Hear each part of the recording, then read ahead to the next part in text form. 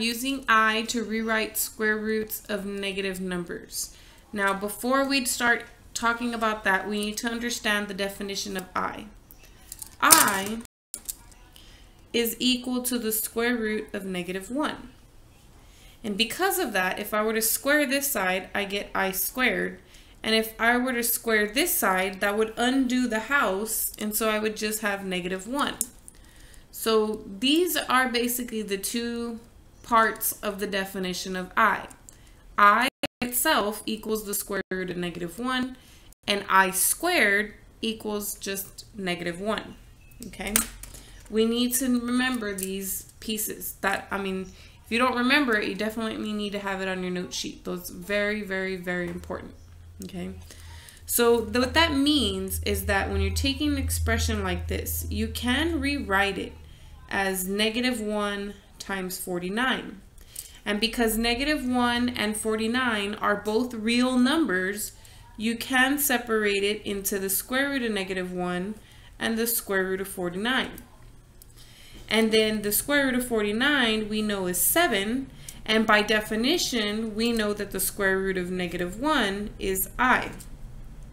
Now think of I, it'll play like a variable, but it's not really a variable, right? Because it equals a number. It equals the square root of -1. But normally when we have letters involved, we usually like to write the coefficients in the front next to the variable. So we usually like to write it like this, 7i, okay? Now, there is a shortcut to getting to that response, and the shortcut is if I have the square root of -49, I can take this negative out, but when I do, it becomes an I. And then I take the value of square root of 49 and I get 7, and so I still get that 7i. So you're essentially doing the same thing, right? You're separating this with a negative, separating the two radicals, and then taking it out as an I. So you're still doing the same process. It's just a little bit faster to just draw an arrow and say I'm taking the negative out and it's becoming an I. Okay? Same thing here. You have to be careful with this one, with the negative and the negative. You could take the negative out, and when you take it out, it becomes an I. And then now this is just the square root of 8. But there was already a negative there to begin with, so that negative does have to come down.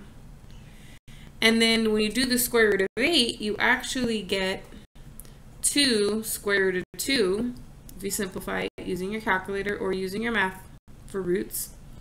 And then again, we don't like to write numbers like this. We like to write 2i. And then of course your radical stays on the side. Sometimes, eventually, what they'll want is they'll want you to write your numbers in the form bi. You can't see that. Bi. So what that means is they like this I after the entire number. So they like to see -2 square root of 2 and then the I on the side.